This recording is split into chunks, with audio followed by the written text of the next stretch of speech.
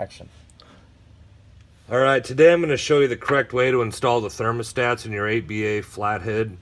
I've had a lot of customers over time didn't really know the correct procedure to do it, and they end up cracking the housings and they'll bust the little layer off. So we got one we got to do today, so we're just going to show you the way we do it and also the modification we do to the thermostat that'll help your Flathead start running cooler. So the first thing obviously we got to do is get the water neck off.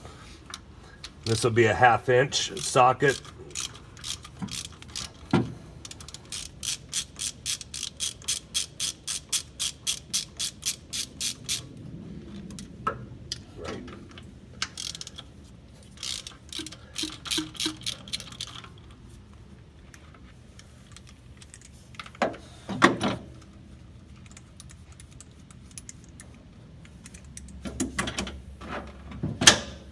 We'll give it a hit with the rubber mallet.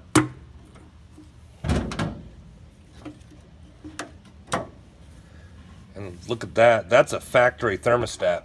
That's an original thermostat. It's never been changed, but that's what the original ones used to look like. Alright, so now we got this off the car. Go ahead and get the hose and the thermostat off it. And pull that out. And then the original thermostat, which you never see those hardly ever. We'll wire wheel that in just a minute. What we're gonna do with this thermostat, this 160, is we're gonna drill 2 little tiny bypass holes in it. It's something we always recommend to do, something we've always done in our own cars. It's proved itself on super hot summer days, especially with the 160, which I always recommend a 160 in a Flathead, because of course all the exhaust routes back through the block. It only comes out 3 exhaust holes. You need as much help as you can get. But you cannot run your Flathead with no thermostats, because you've got 2 water pumps and it makes the water flow way too fast through the radiator. Doesn't get enough time to get itself cooled down. So what works good is a 160 with 2 bypass holes. It works fantastic. So what we're going to do is we're going to get these things scribed so we can get them drilled.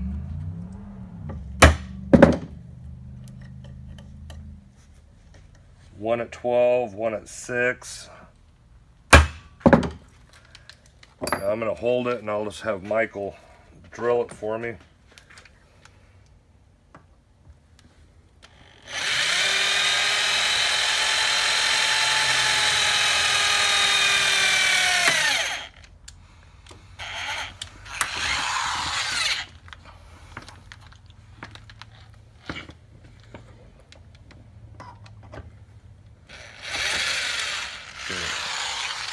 One.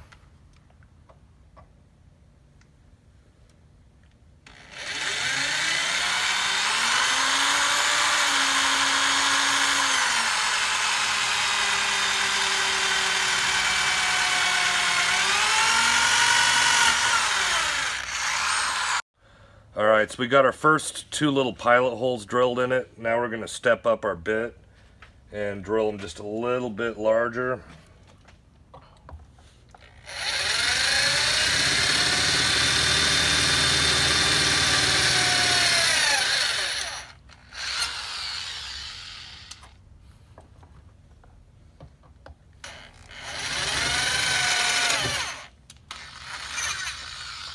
Alright, it's not rocket science, but there we are. There's our 2 little bypass holes. We're going to install them at 12 and 6 in the thermostat housing. So the next thing we're going to do real quick is get the thermostat housing cleaned off. And I'll show you how we set them in there so that you don't crack your thermostat housing when you put all this together. Alright, this one there's not much gasket left, but of course on this car, this old car only had 33,000 miles on it, so all I'd ever do was sit. So I don't have to scrape much. I'm just going to wire wheel the housing off.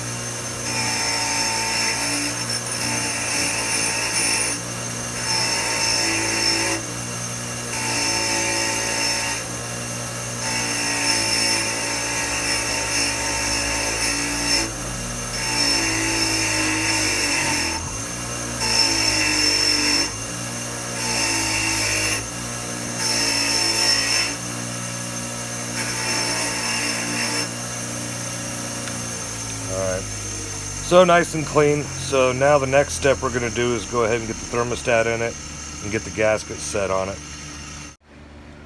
Alright, so what I always do, I just set these things up in the vise just so it can rest in there.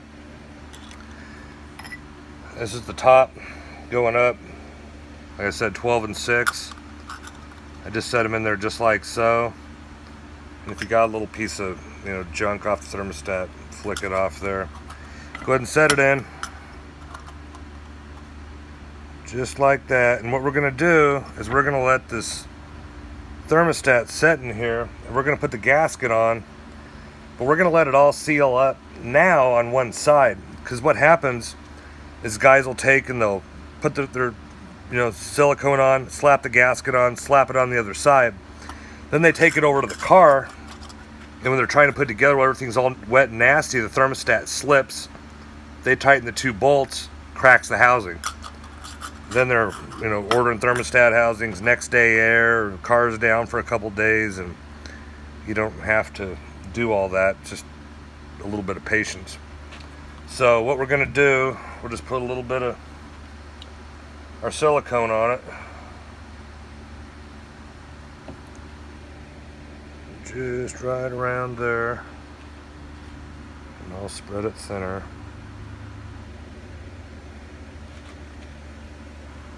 We're just going to let this set up and walk away.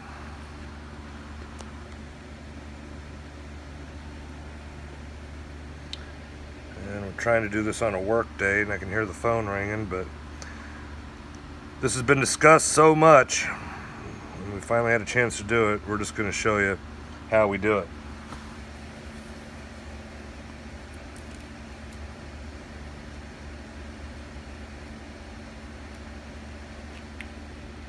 This way the thermostat gets sandwiched underneath the gasket. We're just going to let that sit there and dry. It's captured under there. It's in that groove on the thermostat housing. So we'll just walk away and we'll come back and we'll get it installed on the car. Alright. So we've given this some time to dry. So now we don't have to worry about the thermostat dropping out and cracking the housing. So now we'll go ahead and put our sealer on this and go ahead and get it put on. And that will be the key to not cracking the thermostat housing when you put it on. And now everybody will know the trick for the 2 bypass holes in your thermostat. And you'll be happy with the results if you do this.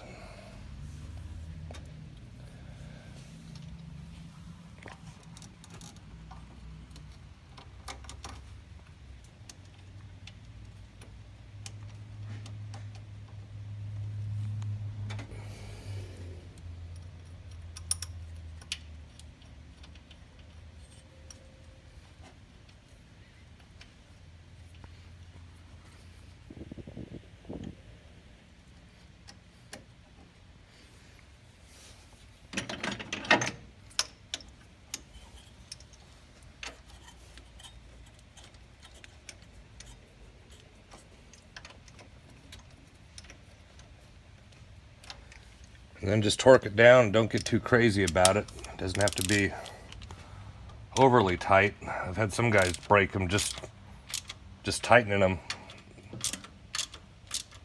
And that's it. Let it dry some more. Put it back together with your hoses and fill it up and you're done.